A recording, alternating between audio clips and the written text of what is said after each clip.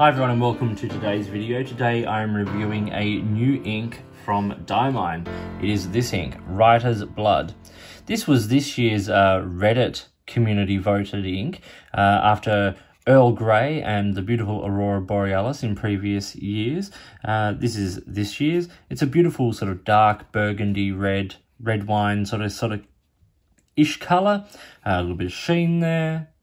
And this is just regular card stock, but it looks really great. We're going to look at it on a couple of different kinds of paper, show a couple of tests, and away we will go.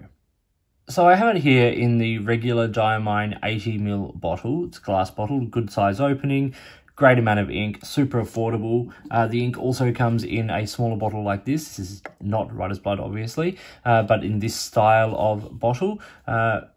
As I said, amazing value. These bottles are a little harder to fill from, but the price you pay for the amount of ink you get with Diamine is pretty great, and they're generally fairly good inks.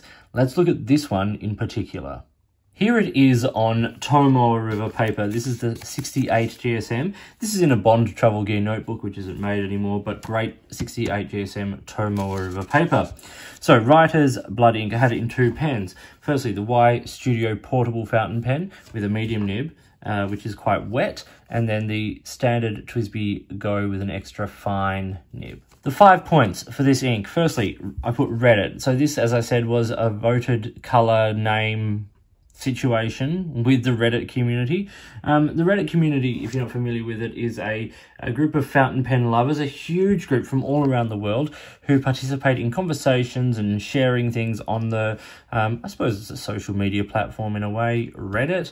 I'll put the link in the box down below, but it's a really interesting group to be involved in, and they voted on this ink, and I think they've really nailed it this year. Second point is the saturation. It is a highly saturated, beautiful ink. As I said, you do get a little bit of sheen, as you can see on that card there, greeny gold sheen, which is nice. I think it's got an interesting water resistance. It moves, because it is a saturated ink, it moves the ink around a bit, so you could use this for artwork and things like that. But a little bit does sort of stay behind. You can definitely make out what was written there, and there's a sort of a grey purple that is held at the bottom of the ink there. Fourth point is that it has a fairly wet flow, which is really good in a dry pen, and in a wetter pen, like something like this Y Studio pen, you get a lot of ink down on the page, which does allow for some interesting sort of sheen and things like that to come through. And then finally, the colour. I love this colour. This sort of almost red wine burgundy colour I find to be really attractive. I don't call this a red or even a blood red ink colour. I think it's more purple than that, certainly more maroon or, as I said, burgundy, definitely. But, you know, a really nice, interesting colour. Let's talk performance. As I said, a lovely colour with a great feel on the page. That wetness and that flow makes this a really lovely writing experience. It's got fairly standard bleed and feather on low-end paper. Diamine inks generally perform fairly well, but on low-end paper, particularly in ink of this saturation, you are going to get a little bleed and feather. As I said, some water resistance. You can definitely still make that out. Extras, shading. And particularly, actually, in the dry pen, if we look up close there on the writing sample, you can see that in the extra fine, you get a bit more shading than in the nice wet medium. So, yeah, dry pens will give you a little bit more shading. There is some sheen to be had, not a whole lot in writing. Once again, if it's a wet pen on good paper, you can get it. And there's not a shimmer ink.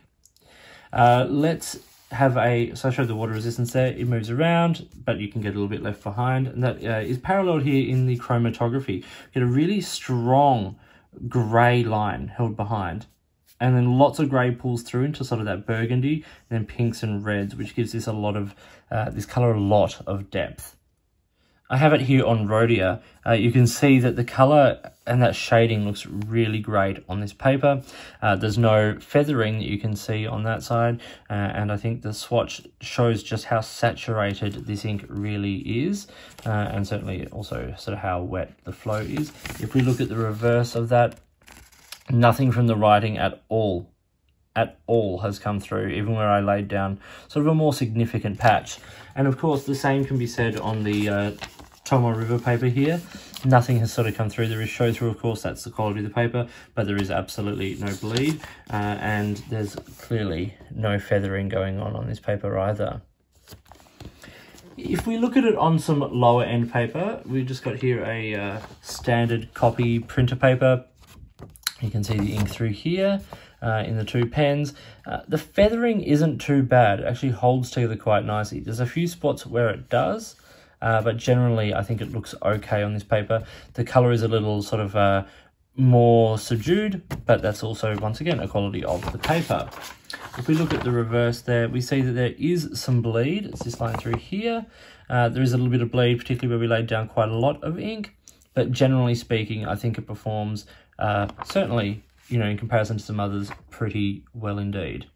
And then if we look on even lower quality paper, this is plain student notepad, we see there's a bit more feathering, but I've certainly seen worse. I think the actual colour looks nice. We get a bit more of sort of that dark red on this paper, not so much of the purple in the burgundy.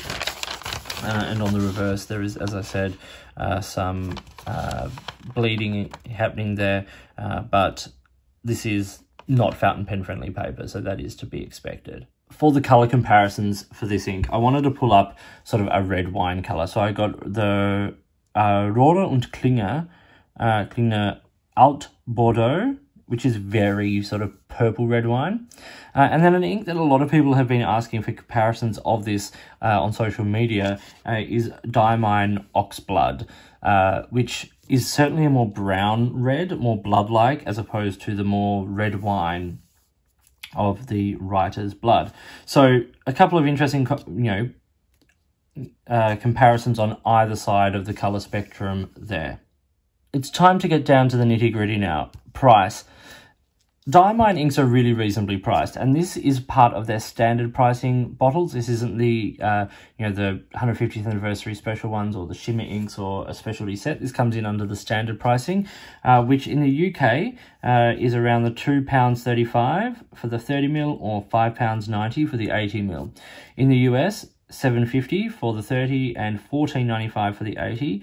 And in Australia, once this ink is retailed here, currently as I'm filming this, I couldn't find an Australian retailer that had it in stock, but the standard Australian low-end pricing for Diamine is $8.95 for the 30 and $19.95 for the 80ml bottles. I think the UK definitely gets the best pricing, seeing as though it is a UK company. Okay, score, I've given it 4 out of 5. I really enjoy the colour. It's a pretty good performer all round. A couple little issues, but some water resistance and a really cool colour, and the fact that it has a community input in this ink makes it very, very interesting. So this was Diamine Writer's Blood, the 2021 Reddit voted ink. I hope you found this video interesting and useful. If you did, give it a thumbs up and subscribe to the channel. Hit the notifications button if you want to stay up to date with the videos that I produce. Please feel free to get in touch using any of the platforms listed below. You can find me on Instagram or Twitter at @the_offstage_me, or you can contact me on any of my videos here or drop me an email, which is listed down below. If you've got products you think I should be looking at, or if there's a way you'd like to support the channel by sponsoring a review or providing an item for review, I would love to hear from you. In the meantime, enjoy your pens and your inks, and I'll talk to you soon.